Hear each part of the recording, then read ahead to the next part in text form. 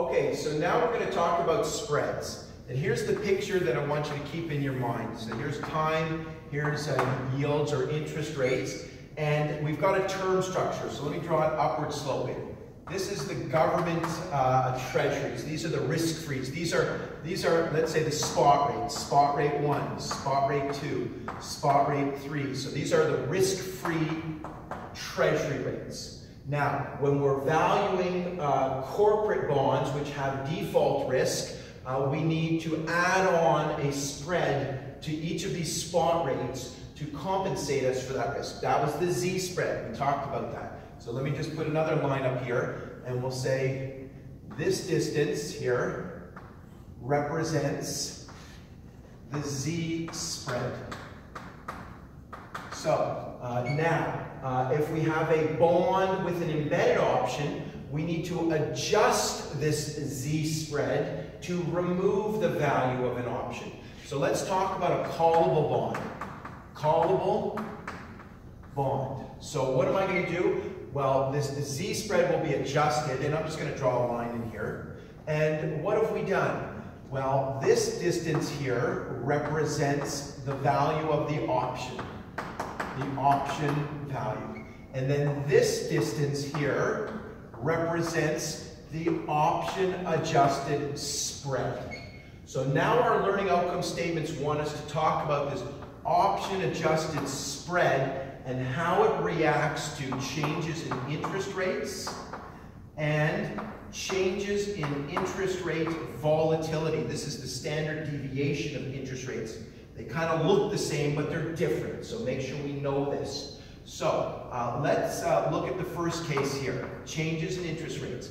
If I increase interest rates, what happens? Bond prices fall. The call option moves out of the money. So we reduce the value of the call. So if the call option decreases, what happens to the OAS? It must expand. It increases the OAS. Now, this Z spread we've talked about, we mentioned it's called a static spread. Static, it means it does not change. So only the components within it are changing. If interest rates rise, option value, the call option value decreases, so the OAS increases. I think we've got to know that. Let's give ourselves a little bit more room here, and let's just talk about if interest rates fall. If interest rates fall, well, now bond prices rise. This call option moves into the money. So the value of this call increases. So if this value of the option increases, that must mean the OAS is decreasing. Decreases the OAS. There it is. So changes in interest rates, we now know. Rising interest rates cause the OAS to increase.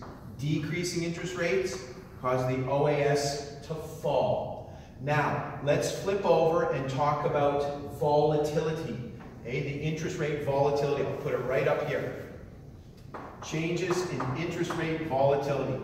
Standard deviation of interest rates. So, if I increase the volatility, interest rate volatility, so what does that mean? Interest rates now are quite volatile. Well, think about option theory. Higher volatility, higher option value. And if the option value increases, the OAS must decrease. Decrease in OAS.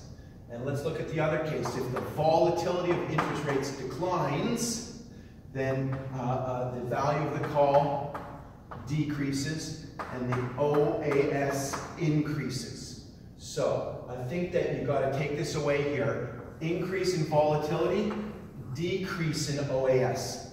Decrease in volatility, increase in OAS.